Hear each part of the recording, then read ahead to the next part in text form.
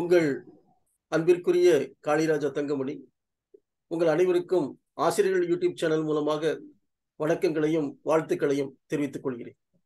இந்த வாரம் நம்மோடு இணைந்து அவருடைய கருத்துக்களை நம்மோடு பங்கிட வந்திருக்கின்ற ஆசிரியர் பெருமகன் மதிப்புக்குரிய ஐயா கருணாகரன் அவர்கள் தனியார் பொறியியல் கல்லூரி ஆசிரியர்களுடைய அசோசியேஷன் உடைய தலைவராக செயல்பட்டு வந்து கொண்டிருக்கிறார்கள்.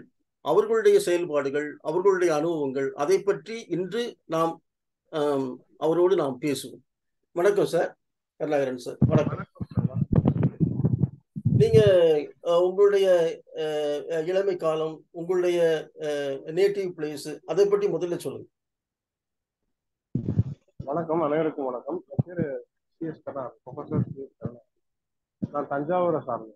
தஞ்சாவூர்ல தான் பிறந்து வந்தேன். என்னோட ஸ்கூலிங் எல்லாமே தஞ்சாவூர்ல வெங்கடேஸ்வரா மெட்ரிக். அதுக்கப்புறம் என்னோட ஜிஜி வந்து ஏர்கிராஃப்ட் மெயின் பெங்களூர்ல விஎஸ்எல் ஏரோஸ்பேஸ். தென் அதே இதை வந்து பிடெக் ஏரோநாட்டிக்ஸாகவும் அது முடிஞ்சதுக்கு அப்புறமேலு மெட்ராஸ் ஃப்ளையிங் ஸ்கூல்ல வந்து 1 year 1.5 year வந்து ட்ரெயினிங் டெக்னீஷியனா சொல்லுவாங்க. அதுக்கப்புறமா weekend aviation academy Trichy airport தான். அதான் அங்கேயுமே chief technician. And then I joined Priyamani life for a few months. And then I joined Hindustan University. I joined as an instructor. After that, I got promoted into technical officer and then a student project officer, assistant professor. Last a student project officer. Then I was invited as the director of the Mahaguru Institute of Technology, Kerala, Arapla, and the engineering college director. I was continuing there. Now I'm going to start my own startup. This is my career in teaching and also in school. Okay. ஒரு 12 வருஷம் வந்து teaching. Okay, very good. இப்போ நீங்க வந்து தஞ்சாவூர்ல உங்களுடைய இளமை காலத்தை பற்றி சொன்னீங்க, அதை பற்றி சொல்லுங்க. தஞ்சாவூர்ல வந்து உங்களுடைய சொந்த ஊர், அதுல வந்து நீங்க உங்களுடைய பள்ளி படிப்பு, நீங்களுடைய இனிமையான காலங்களை பற்றி ஷேர் பண்ணுங்க. தஞ்சாவூர் வந்து உங்க எல்லாருக்குமே சொல்லுது, தமிழர்கள் வந்து தஞ்சாவூர் வந்து ஒரு முக்கியத்துவம் வாய்ந்த ஊரா பார்க்கப்படும் இல்லையா? தமிழுக்கும் சரி, தமிழ் கலாச்சாரத்துக்கும் சரி, தமிழர்களோட தொன்மையான பாரம்பரியத்துக்கும் சரி, வரலாறா இருந்தாலும் பெரிய கோயிலா இருக்கட்டும், வரலாறா இருக்கட்டும், இல்ல உணவா இருக்கட்டும், இல்ல பழக்க வழக்கமா இருக்கட்டும், தஞ்சாவூரை வந்து தமிழ்ல இருந்து பிரிக்கவே முடியாது. உணவு நல்லா இருக்குமா? உணவு நல்லா இருக்குமா? உணவு டிஃபரெண்டா இருக்குமா? உணவு சொல்லவே தேவையில்ல, சிறப்பா இருக்கும். அதுவும் சைவ உணவு வந்து தஞ்சாவூர் வந்து ரொம்ப பேர் பண்ணும். மதிய உணவு வந்து அசைவ உணவை விட சைவ உணவு ரொம்பவே நல்லா இருக்கும். அசைவ உணவும் உணவு நல்லா இருக்கும், சைவ உணவும் சூப்பர், கேட்கவே தேவை. கும்பகோணத்துலதான் பிறந்தேன். பிரைமரி சிபிஎஸ்சி ஸ்கூல்ல. கும்பகோணம்ங்கிற பேர் வந்து கோயில்கள் இருந்தாங்க. அது நான் பிறந்த இடம்லாம் பாத்தீங்கன்னா மகாமகம் பக்கத்துல இருக்கு. அங்க வந்து ஒரு மத சார்பு இருக்கு. எங்க வீட்டுக்கு பின்னாடியே வந்து மசூதி இருக்கும். மசூதியில ஒரு உத்தரத்திலே ஒரு தேவாலயம் இருக்கும். தேவாலயத்துக்கு எல்லாருமே தமிழ்நாட்டுல எல்லா இடமும் இப்படிதான் பண்ணுவாங்க. அதே மாதிரி மகம் சாதாரண வருஷம் மகத்துக்கு வந்து ஒரு 8-9 பெரிய பெரிய கோயில் வந்து பெரிய தேர்லாம் எந்த ஊர்லயும் பார்க்க முடியாது. அந்த சிறப்பு ஒரு தேர் 2 தேர் போகும். திருவாரூர் தேர்ல இன்னும் நல்ல பெரிய தேரா. அப்புறம் எனக்கு நினைவு தெரிஞ்சு வந்து 18ஆம் பேருக்கு வந்து சப்பரம் எடுப்போம். அது தமிழ்நாட்டுல எங்க அந்த பழக்கம் தெரியல. சப்பரம்னா அப்படின்னா பெரிய தேரே வந்து சிறு அளவுல செஞ்சு ஒரு 2 அடி 3 அடியில தேர் செஞ்சு ஒவ்வொரு பிள்ளைங்களும் அதை எடுத்துக்குவோம். அது பேர் சப்பரம்னு சொல்லுவாங்க. அது வந்து ஒவ்வொருத்தரும் போட்டி போட்டு விசேஷமா வந்து டெக்கரேட் பண்ணுவாங்க. ஒவ்வொருத்தரோட ஒரு சிலர்லாம் 5 அடிக்கெல்லாம் செய்வாங்க. எனக்கு நினைவு தெரிஞ்சு நான் வந்து நிறைய சப்பரம் வாங்கி நானுமே செஞ்சிருக்கேன். அது வந்து 18ஆம் பேருக்கு வந்து செய்யற பழக்கம். பாத்துக்கோங்க, 2000 வருஷமா வந்து அந்த சப்பரம்ங்கிற ஒரு விஷயம் இந்த ஆடிப்பெருக்கு இந்த 18ஆம் பேருக்கு வந்து கொண்டாடுறது. பொன்னியின் செல்வன் நாவல்லே வந்து ஆடிப்பெருக்குல இருந்து தான் அந்த கதையே அவர் ஆரம்பித்தார் கல்வி. அந்த மாதிரி ஒரு தொன்மையான ஒரு பழக்கவழக்கம் வந்து இன்னுமே பின்தொடர்ந்து ஊர்ல பிறந்து வந்து எனக்கு ரொம்ப. அதுக்கப்புறம் அந்த மகிழ்ச்சி வந்து தஞ்சாவூருக்கு நாங்கள் 5வது தமிழ் 6வதுல இருந்து 12வது வகுப்பு வரைக்கும் நான் தஞ்சாவூர்ல வெங்கடேஸ்வரா பாலசுப்ரமணியம்னு ஒரு தனியார் கல்வி நிறுவனம் தஞ்சாவூர்ல வந்து ஒரு சின்ன மாற்றத்தை ஏற்படுத்தி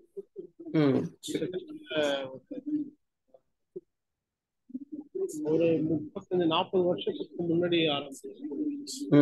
அந்த 40 வருஷத்துக்கு முன்னாடி பாத்தீங்கன்னா அந்த அளவுக்கு தனியார் இல்லாத அந்த காலகட்டத்துல வந்து ஒரு வேலை வீதியில் ஆரம்பிச்சு எல்லாருக்குமே ஓரளவுக்கு கருத்தை கௌரவம் இவங்கெல்லாம் வந்து தஞ்சாவூர்ல வந்து ஒரு கல்வி நிலையத்தை வந்து தனியார்ல அடுத்த கட்டத்துக்கு சரி அந்த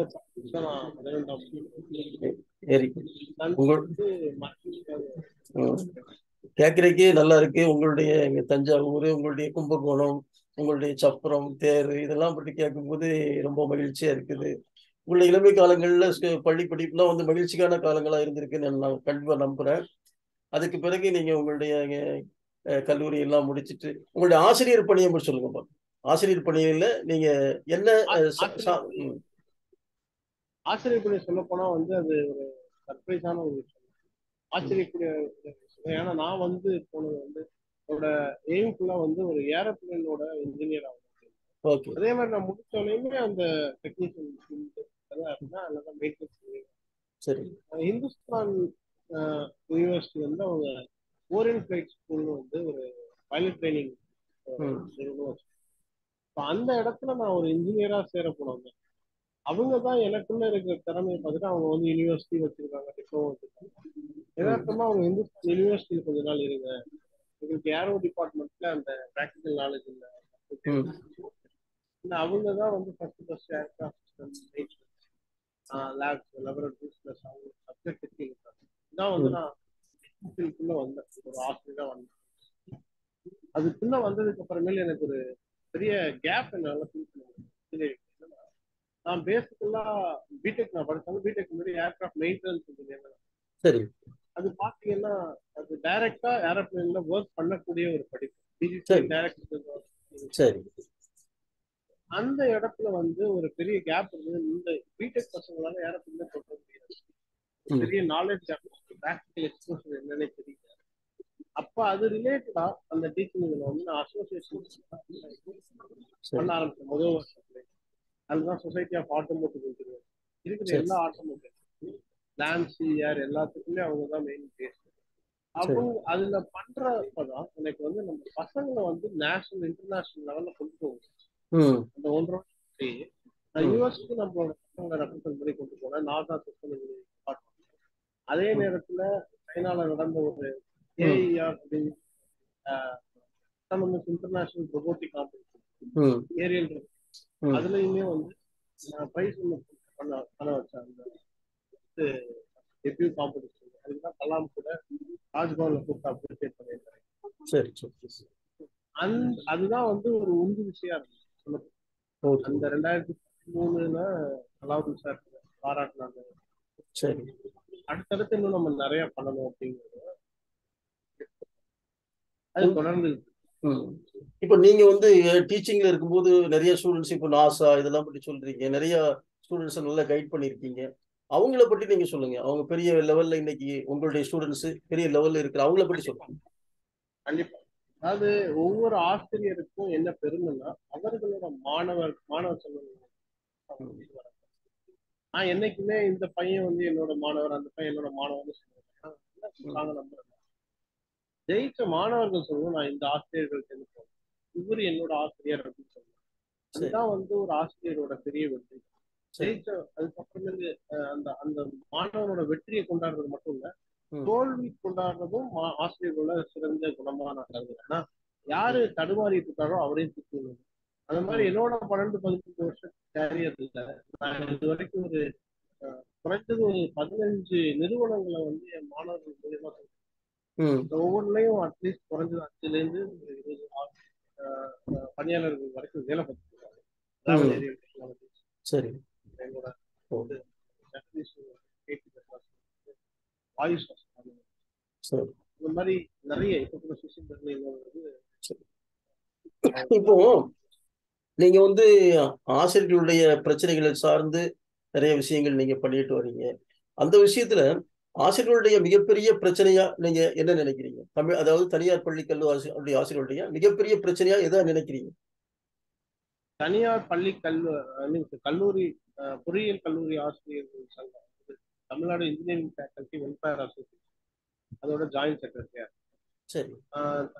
தமிழ்நாடு பொறியியல் கல்லூரி ஆசிரியர்கள் அவங்களோட ப்ராப்ளம் வந்து அவங்களோட கான்பிடன்ஸும் ஒற்றுமையும் ஒரு பெரிய ப்ராப்ளமா இருக்கு. ஆசிரியர்களுக்கு இன்னுமே ஒரு ஒற்றுமை வேணும். அவங்கள பற்றின ஒரு உறுதியான நிலைப்பாடு அவங்களுக்கு வேணும். இன்னும் சொல்ல போனா 20 வருஷத்துக்கு முன்னாடி இருந்த ஆசிரியர்கள்ட்ட தான் மேல வச்சிருந்த அவங்களோட நம்பிக்கை, கான்பிடன்ஸ் வந்து இப்ப இருக்கிற ஆசிரியர்களுக்கு கம்மியா தான் இருக்கு. ஒரு உறுதி நிலைப்பாடு, தன்னோட சுய உறுதி, தான் மேல தான் வச்சிருக்க அபிப்பிராயம் வந்து அவருக்கு இன்னும் வளரணும். நிறைய இளமையான ஆசிரியர்களா இருக்காங்க, எக்கச்சக்கமா இருக்காங்க. அவங்க வந்து பெருசா மதிக்கணும். செல்ஃப் ரெஸ்பெக்ட் அதிகமா இருக்கும், கான்பிடன்ஸ் அதிகமா இருக்கும். ஏன்னா அவங்களோட திறமையும் அவங்களோட நாலேஜும் தான் வந்து இந்த நாட்டை வளர்த்துருக்கு. சரி. அந்த விஷயத்துல நம்ம ஒரு பெரிய இடம் கொடுத்திருக்கதா தான் எனக்கு தோணுது.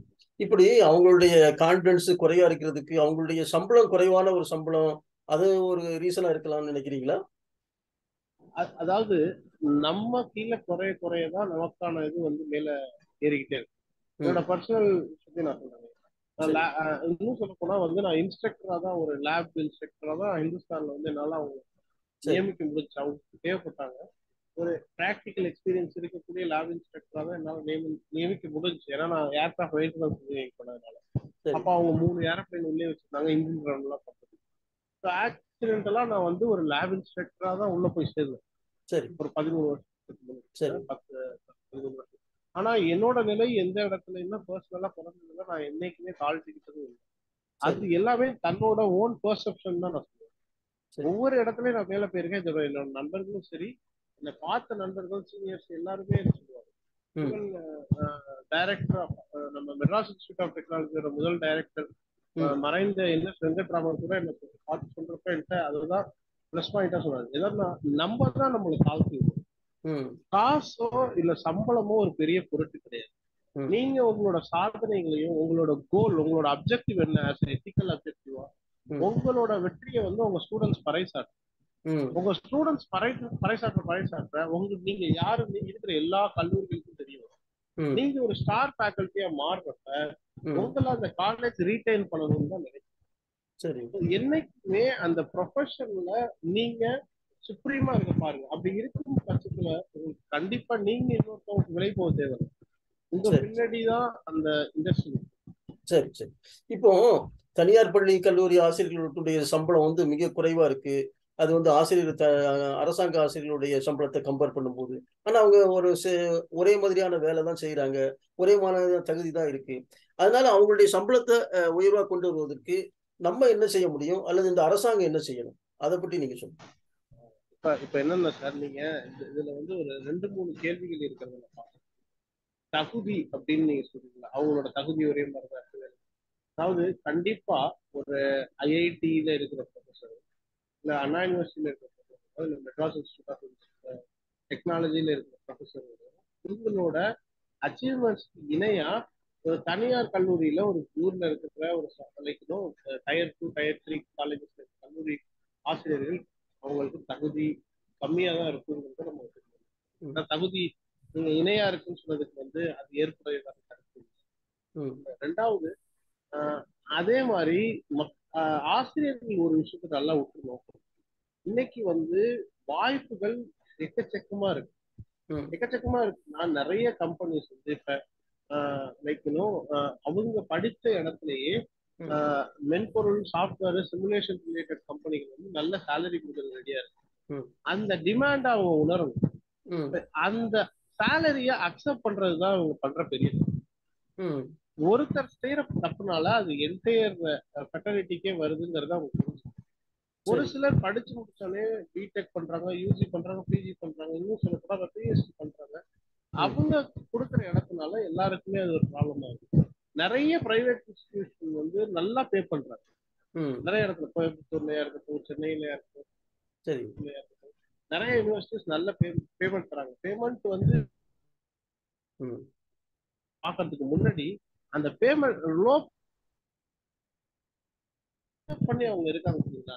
இன்னும் நான் சொல்றேன், ஒரு ஆசிரியர், எனக்கு தெரிஞ்ச ஆசிரியர் ஒருத்தர் இருக்காரு. அவர் வந்து ஒரு அரசாங்க கல்லூரியில, சென்னையில இருக்க உயர்தர அரசாங்க பெரிய பெரிய விஞ்ஞானிகள் படிச்ச இடத்துலதான் படிச்சாரு.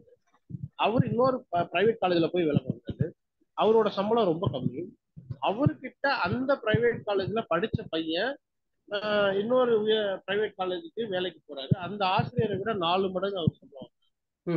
அதே ஆசிரியர் ஸ்டூடெண்ட்ஸ் எங்க ஒர்க் பண்ணிட்டு இருக்காப்லையோ வாத்தியாரா, அந்த காலேஜுக்கு இவர் வந்து சேர்றாரு. ஆனா அந்த பையனை விட 2 பாதி. அந்த பையன் 80,000 வாங்கினாருன்னா இவர் வந்து 60,000 50,000 அங்கேயே போய் சேர்றாரு. அவரு அவருடைய தகுதியை அவர் ஹையர் ஸ்டடீஸுக்கு போகாம இருந்திருக்காருன்னு நினைக்கிறேன். அது வந்து நம்மளோட பெர்செப்ஷன் தான். நமக்கு வந்து ஒரு தைரியம் நம்ம மேல வேணும் சார். அந்த இது நிலைப்பாடு குறையுது. இன்னும் சொல்ல போனா நமக்கு நல்லா தெரியும், ஒரு யாரோ ப்ரொஃபசர் வந்து ஒரு 3 வருஷத்துக்கு முன்னாடி என்ன ஆச்சுன்னா, அவர் போய் ஒரு காலேஜ்ல சேர்ந்துட்டாரு, பிரைவேட் காலேஜ்ல சேர்ந்துட்டாரு. அவரோட சர்டிபிகேட்ஸ் எல்லாம் இருந்துச்சு. அந்த நேரத்துல வந்து அவருக்கு கவர்மெண்ட் காலேஜ்ல ஒரு ப்ரொஃபஸரா பணிபுரியறதுக்கு வாய்ப்பு கிடைக்கும். அவர் கேட்டு பாக்குறாரு, அவர் அக்செப்ட், அவங்க வந்து சர்டிபிகேட் கொடுக்க மாட்டோம்னு மறுக்கிறப்ப அவர் இறந்துடுறாரு, தற்கொலை பண்ணிக்கிறார். அது ஒரு ரொம்ப பெரிய தற்கொலை சங்கடமான, அதாவது நம்ம பள்ளி மாணவர்களே தற்கொலை பண்ணிக்க கூடாதுன்னு சொல்லிட்டு இருக்கோம். அவங்களுக்கு ஒரு கான்பிடன்ஸ் கொடுத்துருக்கோம். அந்த மாதிரி சூழ்நிலையில ஒரு ஆசிரியர் தற்கொலை பண்றதுங்கிறது வந்து எவ்வளவு பெரிய ஒரு பலவீனமான செயலா நம்ம பாக்குறோம். அது வந்து ஆரோக்கியமான விஷயம் கிடையாது. அதுக்கப்புறம் தான் தமிழ்நாடு அரசு வந்து ஒரு பெரிய ஆணையை பிறப்பித்தாங்க, எந்த தனியார் கல்லூரிகளும் சர்டிபிகேட்லாம் வைக்க கூடாது. ஆனா இன்னுமே நிறைய பேர் சர்டிபிகேட் வச்சிருக்காங்க. பாண்டு செல்லாது, ஆனா பாண்டு யூஸ் பண்றாங்க. காசு கொடுக்க வேண்டிய சூழ்நிலைகள் வந்து இங்க எல்லாருக்குமே இருக்கு. ஸோ அந்த மாதிரி விஷயத்துல வந்து ஆசிரியருக்கு மட்டும் இல்ல, அந்த தனியார் கல்லூரிகளோட உரிமையாளர்களும் முன் வரணும். அவங்களுக்கும் அவங்க வந்து நல்ல ஆசிரியர்களை ரீட்டைன் பண்ணுங்கிறதுக்காக இப்போ ஆசிரியர்களுடைய சம்பளம் வந்து கம்மியா இருக்கிறதுனால நம்மளுடைய ஆசிரியர்கள் யூடியூப் சேனல் வந்து இந்த தமிழ்நாடு அரசுக்கு ஒரு கோரிக்கை வைக்கும். அது என்னன்னா 50% சேலரி வந்து அரசாங்கமே கொடுக்கணும். ஏன்னா வந்து கல்வி வந்து அது வந்து வியாபாரமான இது கிடையாது. அது வந்து அரசாங்கம் செய்ய வேண்டிய வேலையை தனியார் செய்யறாங்க. அதனால நீங்க 50% சேலரியை வந்து நீங்க தனியார் பள்ளி கல்லூரி ஆசிரியர்களுக்கு கொடுக்கணும் அப்படிங்கிற ஒரு டிமாண்டை வைக்கிறோம். அதை பற்றி நீங்க என்ன சொல்றீங்க? அதை ஏற்றுக்கொள்ளக்கூடியதா? இது கேட்கறதுக்கு நல்ல கருத்தா இருக்கு. ஆனா நடைமுறை சாத்தியக்கூற நம்ம ஆராயணும். தமிழ்நாட்டுல எத்தனை பொறியியல் கல்லூரி மட்டும் இருக்குன்னு நினைக்கிறீங்க? உதாரணம் நீங்க சொல்லுங்க சார். ஏன்னா இப்ப இருக்கலாம். அதே மாதிரி இப்ப இது ஆர்ட்ஸ் அண்ட் சயின்ஸ் காலேஜ் எவ்வளவு இருக்குன்னு நினைக்கிறீங்க? அது அதை விட அதிகமா இருக்கும். ஒரு 600 காலேஜ் இருக்குன்னு வச்சுக்கோங்க. இந்த 600 பிளஸ் இந்த நீங்க சொல்ல வர அந்த 250 300 காலேஜஸ் கிட்டத்தட்ட 1000, லைக் நம்ம ரெண்டுத்தையும் சேர்த்தே ஒரு 700 வச்சுக்கோங்க. 700ல எவ்வளவு ஆசிரியர்கள் இருப்பாங்க? அப்ப அது அரசு கல்லூரிகளை விட அதிகமா போயிடுது. அதுல 50% இப்ப இருக்கிற அரசாங்க வேலை விட அதிகமா போயிடும். அதிகபட்சம் நம்ம என்ன பண்ணலாம்னா, அவங்களோட அக்கௌண்ட்ஸ், பேங்க் அக்கௌண்ட்ஸ், அதெல்லாம் வந்து கவர்மெண்ட் வந்து கண்காணிக்கிறதுக்கு ஒரு சிறப்பான ஒரு தனி இதை அமைக்கலாம். உண்மையான ஃபீஸ் ஸ்ட்ரக்சர் எவ்வளவு கலெக்ட் பண்றாங்க, முதல் கட்டமா நல்லா சம்பாரிச்சு காலேஜ் ஒழுங்கா கொடுக்குறாங்களா, அந்த இடத்துல ஒழுங்கா செயல்படுதாங்கிறத ஃபர்ஸ்ட் படிப்படியா தான் கொண்டு வர முடியும். முதல் படிநிலையில அதை கொண்டு வர பார்க்கணும் கவர்மெண்ட். ரெண்டாவது, இது ரொம்ப அப்ரிஷியபிள் ப்ராஜெக்ட் தான். நீங்க சொல்ல வர்றது அம்பிஷியஸானது, பாராட்டக்கூடிய கருத்து தான். ஆனா பிராக்டிக்கலா ஏற்புடையதானா எந்த அளவுக்கு சாத்தியம்னு எனக்கு சரியா தெரியல. ஏன்னா அவ்வளவு பேருக்கும் கவர்மெண்ட் கொடுக்க மாட்டாங்க. அப்ப அவங்களால என்ன பண்ண முடியுமோ அதை பண்றதுக்கான வாய்ப்பை வந்து நம்ம உயர்கல்வித்துறையை பார்த்து அரசாங்கத்தை அணுகி அதை செய்யறதுக்கான வாய்ப்பை பார்க்கணும். மெயினா ஒண்ணு வேணா, ஒரு சிம்பிள் சார், வாத்தியார்களுக்கு இன்சூரன்ஸ் முதல்ல வேணும். ஒரு இது வந்தாரை வாழ வைக்கும் தமிழ்நாடு தான். இங்க கொரோனாலாம் நிறைய ஆசிரியர். ஆனா என்னன்னா, அந்த இறந்தவர் வந்து நார்த் இந்தியனா இருந்தாரு. அதுல வந்து அவங்க குடும்பத்திலே அவர் தான் படிச்சவரு. அவங்க இறந்தோன்னா அவங்க துக்க நிகழ்வை பண்றதுக்கு கூட அவங்க வீட்டுல காசு இல்லை. சரி. அவரோட உடலை வாங்கிட்டு போறதுக்கு காசு இல்ல, அவங்க வீட்டுல யாருமே படிக்கல, டெத் சர்டிபிகேட் கூட வாங்காத ஒரு நிலை தான் இருந்தது. அப்ப எங்க தமிழ்நாடு இன்ஜினியரிங் வெல்ஃபேர் அசோசியேஷன் தான் 50,000 ரெடி பண்ணி அவங்களுக்கு எல்லாத்தையும் மீட்டு ஒரு டெத் சர்டிபிகேட்டே வாங்கி. இந்த மாதிரி சூழ்நிலை தான் இங்க இருக்கு. அட்லீஸ்ட் ஒரு இன்சூரன்ஸ் ஆகுது. இப்ப கவர்மெண்ட் வந்து எல்லா ஆசிரியர்களுக்கும் ஒரு இன்சூரன்ஸ் போட்டு கொடுக்குறாங்க. அரசாங்கமே பண்ணுது ஹெல்த் இன்சூரன்ஸ். இன்சூரன்ஸ் இல்ல சார், அது வந்து ஹெல்த் இன்சூரன்ஸ் வந்து எந்த பிரைவேட் காலேஜ் ஃபேக்கல்டிஸ்க்கும் இல்ல, அவங்க ஃபேமிலிக்கும் இல்ல. மினிமம் அந்த வெல்ஃபேர் பெனிஃபிட்ஸ் ஃபர்ஸ்ட் பண்ணாங்கன்னா சேலரி கம்ஸ் செகண்ட், சேலரி ரெண்டாவது மூணாவது, அது ஒவ்வொருத்தரும் சார்ந்து மாறிக்கிட்டு இருக்கும். அது எந்த அளவுக்கு எல்லாருக்கும் கவர்மெண்ட் வந்து 50% சேலரி கொடுப்பாங்கன்னு பிராக்டிகலா என்னால யோசிச்சு பார்த்து சொல்ல முடியல. பட் இன்சூரன்ஸ் கொடுக்கலாம், மற்ற வெல்ஃபேர் ஆக்டிவிட்டிஸ் கொடுக்கலாம், கண்காணிக்கலாம் எவ்வளவு. அதே மாதிரி ஒரு ஓப்பன் செல்ல கொண்டு வரலாம். லைக் எல்லா முன்னாடி வந்து கல்வி தந்தைகள் நிறைய பேர் வந்து செலவு பண்ணாங்க. வெளிப்படையா சொல்லணும்னா ஒவ்வொரு எம்எல்ஏட்டையும் காலேஜ் அந்த மாதிரி ஒரு சூழ்நிலையில தான் நம்ம போயிட்டு இருக்கோம். அப்ப கல்வியோட தரம் அந்தந்த கல்லூரிகள்ல கம்யூனிட்டி பேஸ்ட் காலேஜ் வந்துருச்சு, பொலிட்டிக்கல் பேஸ்ட் காலேஜ் வந்துருச்சு. அப்ப கல்வியோட தரம் வந்து கேள்விக்குறியாதான் நிறைய இடத்துல இருக்கு. ஏன்னா அவங்க சொந்தக்காரவங்களுக்கு வேலை கொடுக்குறாங்களே தவிர அந்த அந்த மாதிரி நிறைய இடம் கம்யூனிட்டி பேஸ்ட் காலேஜ்ல எல்லாம் இருக்கு, தகுதியை பார்த்து கொடுக்க மாட்டாங்க. அதெல்லாம் நம்ம சீர்படுத்தி நெறிப்படுத்த பார்க்கணும். அதே நேரத்துல சம்பளத்தை பொறுத்த வரைக்கும் அது அது டிரான்ஸ்பரண்டா இருக்கா, வாத்திய அந்த இடத்துல வேலை பார்க்கறவங்களோட கருத்து என்ன, அவங்க என்ன சொல்ல வராங்கிறத வந்து நம்ம புரிஞ்சுக்கணும். பிளாங்கெட்டா போறது வந்து கண்டிப்பா அது ஒரு சிலர் ஆதரிப்பாங்க, ஒரு சிலர் ஆதரிப்பாங்க. சரி சரி. இப்போ நீங்க வந்து உங்களுடைய அசோசியேஷன் மூலமா வந்து என்னென்ன ஒர்க் எல்லாம் பண்ணிட்டு இருக்கீங்க ஆசிரியர்களுடைய வெல்ஃபேருக்கு? ஆசிரியர்கள் அனைவருக்கும் இந்த மாதிரி லைஃப் இன்சூரன்ஸ், எல்ஐசி இருக்கிற இன்சூரன்ஸ் எடுக்கிறதுக்கான செயல்பாடுகளை செஞ்சுட்டு இருக்கோம். அப்புறம் ஒவ்வொரு ஆசிரியர்கள ரெண்டு விஷயம் வந்து என்னன்னா, இந்த ஆசிரியர்களோட சங்கம் மூலியமா நாங்க பண்ற செயல்பாடுகள் வந்து ஏற்கனவே வேலை பார்த்துட்டு இருக்க ஆசிரியர்களுக்கு எதிர்மறையா போய் அமைஞ்சிடக்கூடாதுங்கிறதுல நாங்க உறுதியா இருக்கோம். நீங்க அந்த அசோசியேஷன்ல, ஏன்னா இப்போ வந்து ஏற்கனவே வந்து ஒரு கான்பிடன்ஸ் கம்மியா இருக்குன்னு நான் முன்னாடியே சொன்னேன். தன்னை பத்தின ஒரு கான்பிடன்ஸ், அவங்களோட சாதனைகளை பற்றின கான்பிடன்ஸ் கம்மியா இருக்குன்னு. முதல் கட்டத்துல எங்களுக்கு வந்து எல்லாரையும் ஒன்றிணைச்சு அவங்களுக்கு ஒரு கான்பிடன்ஸ் கொடுத்து அவங்க ஒரே தளத்துக்கு கொண்டு வர்றதுதான் ஒரு பெரிய அடுலா இருக்கு. அதை நாங்க சிறப்பா செஞ்சுக்கிட்டு இருக்கோம். அதை தாண்டி இப்ப நான் இதுக்கு முன்னாடி சொன்ன மாதிரி கொரோனால தவறின ஒரு ப்ரொஃபஸர் அவங்களோட குடும்பத்துக்கு வந்து 50,000 கொடுத்து அவங்களுக்கு டெத் சர்டிபிகேட் இப்போ நாம வாங்கி கொடுக்கலன்னா அவங்களுக்கு டெத் சர்டிபிகேட்டே இல்லை. அந்த மாதிரி ஒரு கஷ்டம் தேடி தேடி யாரு உண்மையிலேயே கஷ்டப்படுறாங்களோ அவங்கள பார்த்து அவங்களுக்கான தேவைகளை இது பண்றோம். இப்போ நான் சொன்ன மாதிரி உண்மையான தேவை என்னன்னா, பணத்தை எல்லாம் தாண்டி அவங்களுக்கு அவங்களோட அடையாளம் ரொம்ப ஸ்ட்ராங்கா தேவை, அவங்க மேல இருக்க கான்பிடென்டான மனநிலை தேவை. அதை நாங்க உருவாக்கிக்கிட்டு இருக்கோம். சரி. இப்போ நீங்க வந்து ஆசிரியர்களுக்கு இன்சூரன்ஸ் எல்லாம் கொடுக்கணும் அப்படின்னு சொல்றீங்க. அதை பற்றி இந்த தமிழ்நாடு அரசுக்கோ இல்ல மத்திய அரசுக்கோ இதை எடுத்துக்கொண்டு போயிருக்கீங்களா இந்த மேட்ரு? ஆமா, இப்ப நாங்க அனைவரும் சேர்ந்து அதுக்கான ஒரே கருத்தா முன்னெடுத்துருக்கோம். அதுக்கான செயல்பாடுகளை நாங்க சாத்தியப்படுத்துறதுக்கான விஷயங்கள்ல நாங்க உழைத்து. சரி சரி, ரொம்ப சந்தோஷம். உங்களோட இவ்வளவு நேரம் உங்களுடைய இளமை கால ஒரு படிப்பு, அது குறிப்பா சொல்ல போனா தஞ்சாவூர் தஞ்சாவூர் மண்ணுக்கே ஒரு பெரிய ஒரு வீரமும் வலிமையும் உண்டு. அங்கு ஒரு வேகமும் ஒரு ஈர்ப்பும் கூட இருக்கு. ஆனாலும் கூட நிறைய பேர் அதனுடைய வரலாறுலாம் தெரியாது. ஆனாலும் நீங்க வந்து அந்த மண்ணு மேல மிகப்பெரிய ஒரு பற்றாளராக இருக்கிறத நினைக்கும் போது ரொம்ப மகிழ்ச்சி. சோழநாடு, நீங்க இங்க தமிழ்நாடு மட்டும் இல்லாம நீங்க கேரளாவிலையும் ஒர்க் பண்ணிட்டு இருக்கீங்க. அதனால வந்து உங்களுக்கு நிறைய அனுபவங்கள்லாம் இருக்கும். நிறைய ஆசிரியர் பெருமக்கள் எல்லாம் பார்க்கணும். அங்கு உள்ள மக்கள், அங்குள்ள மக்களுடைய உணர்வுகள், அவங்களுடைய நம்பிக்கை, அதெல்லாம் நீங்க பார்க்கக்கூடிய ஒரு இது இருக்கும். நிச்சயமா அது வித்தியாசமா தான் நீங்க கண்டிருப்பீங்கன்னு நினைக்கிறேன் நம்ம மக்களை விட. அதனால மிகப்பெரிய ஒரு அனுபவங்களோட இந்த ஒரு ஆசிரியர் பணியை நீங்க பண்ணிட்டு வரீங்க. ஆசிரியர்களுடைய ஆதரவா இருக்கிறீங்க. அதெல்லாம் நினைக்கும் போது ரொம்ப சந்தோஷம். உங்களுடைய பணி சிறக்க ஆசிரியர் யூடியூப் சேனல் உங்களுக்கு வாழ்த்துக்களை தெரிவிக்கிறது. எங்களோடு நீங்க கலந்து உங்களுடைய அனுபவங்களையும் உங்களுடைய ஆர்வங்களையும் நீங்க சொன்னதை நினைக்கும் போது ரொம்ப சந்தோஷம். வணக்கம் சார். நன்றி. வணக்கம். நன்றி, வாய்ப்பு கொடுத்ததுக்கு நன்றி. அனைத்து ஆசிரியர் பெருமக்களுக்கும் இந்த ஆசிரியர் யூடியூப் சேனல் நன்மேல் பெருகி நிறைய சப்ஸ்கிரைபர்ஸ் ஆகணும். அனைத்து விதமான பாசிட்டிவான விஷயங்கள்லையும் நடக்கணும்.